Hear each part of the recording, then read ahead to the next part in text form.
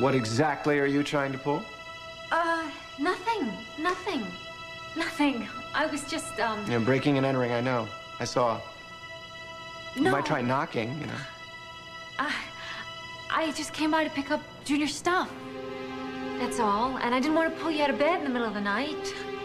Opening doors is so taxing. Thank you. You're welcome. How's Junior? He's okay. He's all right. He went to bed early, as a matter of fact. It's been known to happen. Yes. So I just thought I'd get his stuff, you know? His backpack. Oh, and there it is. There it is. You looking for the videotape you brought with him? Yes, it's his favorite. Is it? Well, this must be it. I wonder what he likes to watch, anyway. You just say we check it out.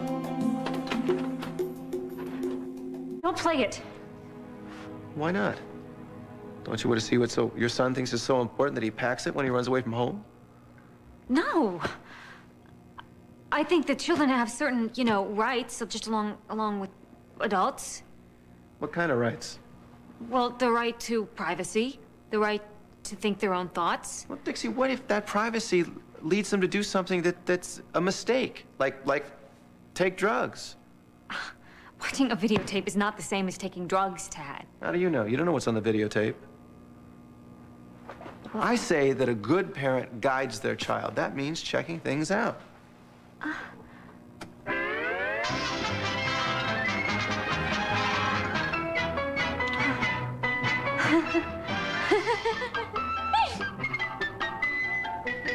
Well, I'd say that the world is safe for democracy.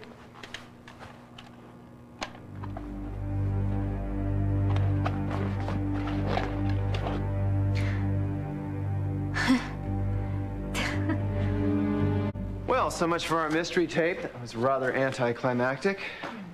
Got some good news for you, though. You don't have to worry about Liza anymore. I haven't been. Well, maybe you should be, because she was trying to convince me that you were ill.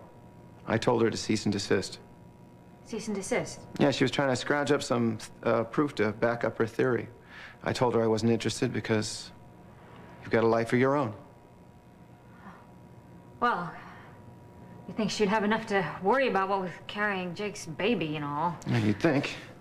Which reminds me, I was supposed to meet Jake 10 minutes ago at the hospital. I gotta get out of here. Oh. Would you mind if I stayed here a few minutes just to make some quick calls? No, knock yourself out. Just do me a favor when you leave. Slam the door. Sure thing. Thanks for Junior's stuff. Anytime.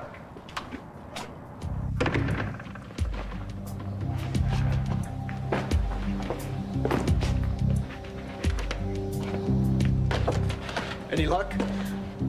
Dad didn't see you come in here, did he? No, I was waiting outside in the car until he left. So what happened? Did he catch you? Did you find the tape? Well, yes and no. I mean, I don't think he really bought my excuse for being here, and he gave me the tape that Junior supposedly brought over, but it wasn't the right one. I've got to find the tape before all hell breaks loose. Well, at least Tad hasn't seen it yet. Thank goodness for small favors here. Dixie, Ted, Jamie Jr. at Highwater Falls. There's a cave behind those falls. Yeah, very romantic, I'm sure. Tripping down memory lane won't help us find your last will and testament. Look. Who? How you doing? Good. What's happening? Well, I was hoping I could extract you from this den of diseases and whisk you away for some imported beer and some pretzels. What do you say? I would love it, but at present I'm attending to a heart-sick princess, an accused rapist with pneumonia, and 2 peptic ulcers, but thank you. What a guy.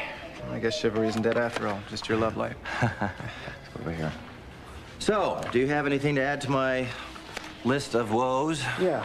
To start with, I got a brand new brother who's moonlighting as a spy, an ex-wife I still hanker for, and a deep, abiding fear that my life is just going to get worse before it gets better. It's a trail of tears down here.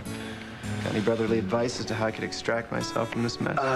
Well, let's see. I think you need one of those white coats with the wraparound sleeves. That and a 3-week stay up on 5 North. That should do you. 5 North, the psych 5 ward. North, yes. I'll pass. All right. How about a heart-to-heart with some sympathy thrown in? Yeah, you got it.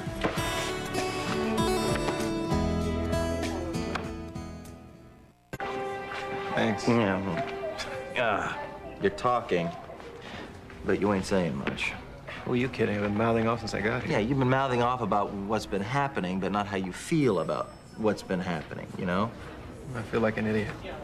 No, the dork feeling is not a feeling. How do you feel? Still in love with Dixie. All right. I know that. She's not in love with me, so I feel psychotically angry. I also feel like I'm losing my mind because there's not a thing I can do about it. You don't have control. No. I hate that feeling.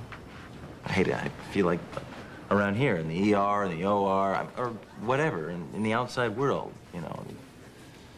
Well, what good are feelings if all they do is make you feel like a truckload of manure?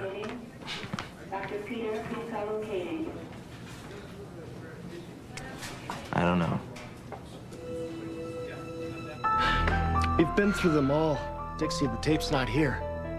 Maybe he's got it stashed in his room or someplace at Adams. Great. Anybody could run across a tape of me telling my son goodbye. Fantastic. Well, maybe somebody threw it away by accident. Who would do that? Oh, me? Rental tapes mixed in with old magazines and newspapers? No. No, somebody... I've got to find it before anybody else sees it. I especially don't want Tad seeing, okay? Come with me. We've got to find it. All right.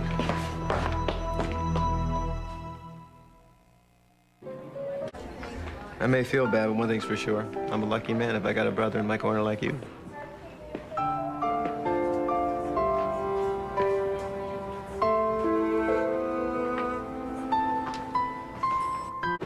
Well, I'm going up to Junior's room. I'm going to find that tape, and then I'm going home. Well, there's no need to go to Palmer's tonight. I'm not going to Palmer's tonight. I am going home to Pigeon Hollow. What? For how long? For good. When? As soon as I possibly can. If you're watching this now, you know that I've passed on to another place. And heaven is just wonderful.